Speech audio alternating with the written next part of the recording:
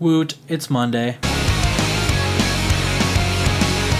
So thank you so much to Jerry for filling in while I was sick. I was not able to make a video last week, guys, but thank you for welcoming him and for all the nice comments. I received a number of PMs and channel comments and that, wishing that I would get better.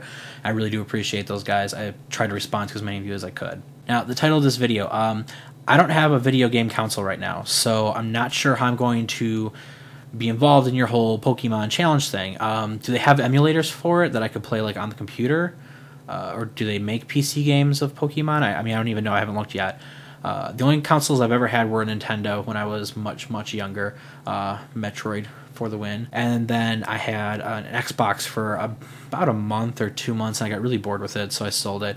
I found out that the game Morrowind was available for PC, and that was really the only game I was playing on the Xbox at the time, so I just bought it for PC and traded everything else in. So if anyone knows of an online version or some way that I can play without having to buy extra equipment, that would be awesome. Today is my first day part-time at my day job. I've been working there full-time for over 6 years now. I'm a teacher for mentally and physically challenged adults, and I cut back on my hours now, though, because I'm going to be working for a video production company out in Venice Beach, California.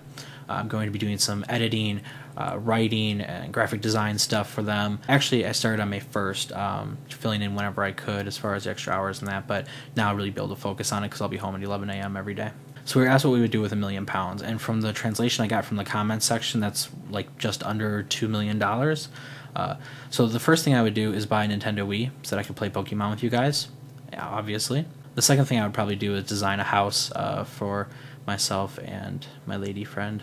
Then I would probably invest the rest of it wisely so that I would be able to live off of the interest, because I don't like working. Also, for those of you who are interested in the book that I've been working on, I have the first 2 chapters due at the end of this month, so I'll be working on that a bit over the next couple of days. If I don't get back to you on Skype or anything, that's what I'm working on, so please don't take it personally. I'll try to get back to you as soon as possible. Yeah, and then Alex wants to know why I have 2 accounts, one on live video and one on YouTube. Actually, Alex, I also have one on Rever and one on Blog TV. Links are in the sidebar. So when I started on live videos, because a lot of my friends were going over there and just having fun, you know, using it as kind of like a response, you know, channel kind of thing while they had their main videos on YouTube. And I thought it'd be fun, so I joined up and just uploaded a couple of my YouTube videos so I'd have something there, and I planned on doing more there and just never did because frankly, there's no views over there, and I'm all about the views and comments. And after months and months of fighting it, I've been convinced to join Twitter. So there's also a link to my Twitter profile in the sidebar if you're interested in that. Okay, that's enough whoring for one day. I will see you tomorrow, Charlie. Hey, I'm Monday, and I'm Tuesday, and we're 2 of the 5 awesome clones. We're going to be starting this new channel. Wednesday, get the hell out of here. Nobody likes you, dude.